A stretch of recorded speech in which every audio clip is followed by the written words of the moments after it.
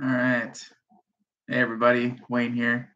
It's my first time going live here on YouTube, so figured for a vlog especially, be just as easy to go live, do the vlog, and then call it good because I don't expect this to be longer than 10 minutes or so. So let's see. My second vlog on the channel. So state of things, I think everything going really well. I think I've done a couple different games now, 2 playthrough videos, Wars of Marcus Aurelius. I did a playthrough video of one of the battles from House of Normandy. A couple unboxings. That's pretty standard stuff. But like I said, I said this before in my first vlog. I want to focus on the playthroughs and really do a lot of those. And so at first, my plan was to do playthroughs of the entire game, realizing that might not be possible or desirable for some of these games that are really long. For instance, and now we'll jump into kind of the upcoming game section here. The game that I just finished a playthrough of. So it'll be backwards when you guys see it. Just backwards when I see it. I'm gonna have to rewatch my own video. This is my first time doing it live, so whatever. Not that there's anybody watching, but I just want to do it live so it'd be easier. I just have to upload a video later. Anyway, so it's Konigsberg from Revolution Games. I had mentioned this. No, I don't think I had to mention it because I kind of came out. I saw some comments on BGG. There was a chip pull, and I really wanted to play it, so I ordered it. And then after House of Normandy, that's right, I had mentioned a couple other games I was looking at. Scratch those for now. I went ahead and got Konigsberg. Just ran through my first game. It took 5 hours. So that was at least 5 hours of game time. That was my first game, so I assume in the future it would be faster. But still, I don't think anyone wants to watch me push little half-inch counters around for 5 hours. But I definitely still love the idea of doing playthrough videos. I'm gonna do more of them. I'm gonna keep doing them. I'll just do more of like an explanation, like I did with House of Normandy, where I did the explanation, jumped into the game. House of Normandy, even House of Normandy, I didn't even finish. His thing was an hour and a half, and I said, okay, enough. So maybe I'll do, first turn, set up first turn, and then turn in the middle, turn at the end, something like that. Something to give everyone a really good idea what the gameplay is like, but isn't necessarily a 5 hour long video. That's just, especially me playing solitaire, that's a bit much. So you can look forward to this week. I'm definitely gonna get the Konigsberg video up. Like I said, I just did my game. I'm gonna do another playthrough as I film, but like I said, it'll probably just be a couple turns in there. It's still gonna be good. I think it's probably gonna be at least a solid hour, I'm sure. Especially since things kind of slow down when I'm doing the video, because I explain everything as I go. But spoiler alert, I really like the game, and I hope you guys will be able to see that when you watch me do the little playthrough. So, all right, what else we got here? So Konigsberg, we got that out of the way. All right, upcoming game here, upcoming after Konigsberg. So we have this week, I'll definitely have Konigsberg. And then I'd like to maybe this week, we'll see if I get to that. If we get to this, Raiders of the Deep. So Raiders of the Deep by Compass Games. This is one that is designer. It's not Greg Smith. It's I don't have him on the cover. Huh? It's a shame. Put his name on the cover. Here we go. Designer Ian Cooper. So series designer Greg Smith. So Greg Smith did the Hunters, Silent Victory, all those games, by the way, which are getting reprinted fairly soonish. I'm sure 3, 4, 5, 6 months. So Ian Cooper did this game, Raiders of the Deep, which is command U-boats during World War I.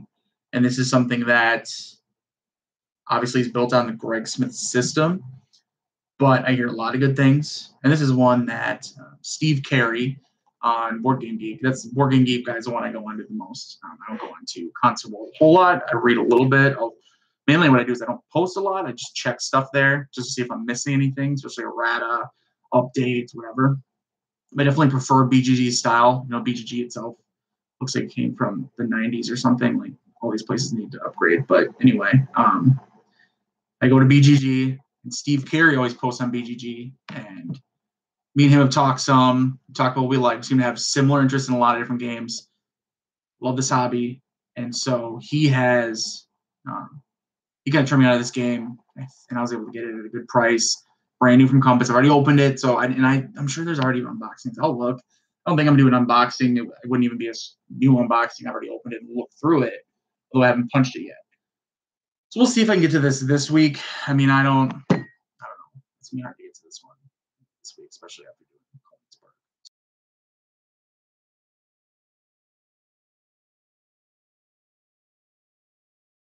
So it brings me to my topic that I wanted to talk about here. So reprints and second editions and third editions. So BGG, again, there's a thread on the forums of Wargames sub-forum there where someone who has been a Wargame fan for a long time is not happy with, I think, a lot of second editions. Maybe they didn't, I don't want to lump this in. They didn't necessarily say they don't like reprints. They don't like upgrade editions, second editions. I think that make their older games maybe that have features that other games didn't have, or upgrades, map the quality, size, going from paper to mounted, thicker counters, bigger whatever the case may be. It didn't seem to like that. And I just have to say that I get where he's coming from. I definitely disagree in a lot of ways, because as someone newer to the hobby, and I've only been playing these games for a year and a half, I would be very sad if no games were reprinted or upgraded. And so it's kind of two different ideas there. So the first one is reprints, right? I think very few people should be upset with that, other than maybe extreme collectors who say, I don't want my game, or game that I consider worth money, being reprinted. I think, is it this one? So you can't, so under, above Warfighter, below the little dice tray, below my Milwaukee Brewers guys, right here. That's 1985 Under Night Sky. So game that's already, they made 200 copies, just came out, sold out, within a day or whatever it was. They're talking about maybe doing another reprint, reprinting it, maybe not. I don't care. I don't know if I'm even going to be able to get the game to the table, just because it's huge. So for me, I could end up selling it. I could end up reselling it, selling it, whatever. It is what it is, but I'm not going to worry and think, I hope they don't reprint it. So that game's worth more. So there's the collector aspect, right? And also be honest, I don't mind selling games and making money on them. I don't sit there and buy and sell to make profit. I'm not churning games, but sometimes I'll buy games, I'll get a good deal, or I'll buy a bunch in a bundle, or to save on shipping, and I'll get a good deal on all of them. And later on, I start selling them, and a lot of these games, the print runs don't last long. I mean, I've already had a few games that I bought. They were in print, and they went out of print, and so then I just sold extra copies I had. Or extra copy if it was going to realize I didn't really want to play, or I wasn't going to get to it.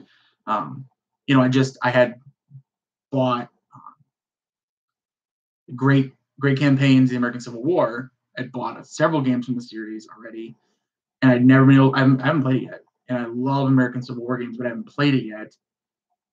And I reached a point where I was like, okay, here's a game, and I have a couple of the Stonewall Jackson's Way, 2 Clouds, Battle Above the Clouds, sorry, that I haven't even opened. They're still shrink wrap.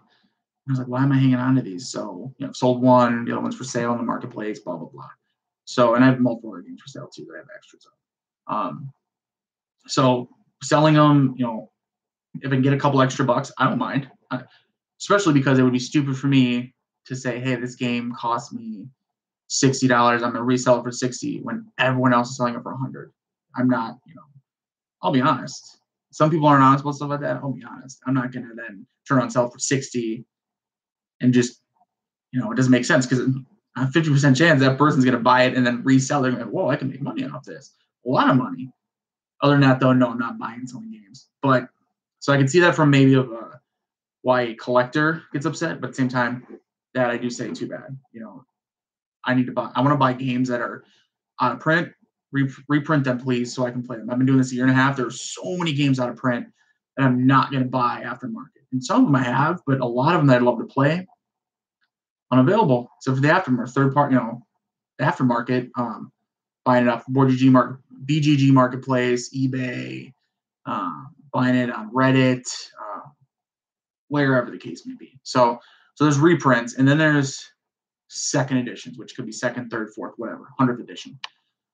I think he's upset about there being upgrades, and also the publisher maybe and tied to the second, third edition. Do they give you an update kit, and then should they do it for free, or should they make you pay? Here's the deal. Obviously, I'm okay with upgrade kits. Again, maybe it's a generational thing of I'm a little bit younger, a little bit of a newer to war games, and I don't mind an upgrade edition. I don't know if I've had any games yet that maybe I'll change my mind if I have, all my games get reprinted with new fancy editions and my old ones are worthless and I feel left out, right? Is it part of what it is? And they won't acknowledge it, but war gamers, just like anyone, can FOMO, fear of missing out, right? And that's what it is. You don't get that second edition. It's got some upgraded cards in it. Okay. What does that mean? Is it you can't play your first edition anymore? No, you can. But you don't want to miss out on not having the second edition. It's newer. It's nicer. You have the upgraded cards, nicer quality. Maybe they fix a couple typos, but maybe they could be minor typos that really have no effect on gameplay, but the new edition has them fixed. So you kind of want that. We're upset because maybe the publisher doesn't offer you an upgrade kit. Maybe they don't send you the cards for free. They do sell an upgrade kit.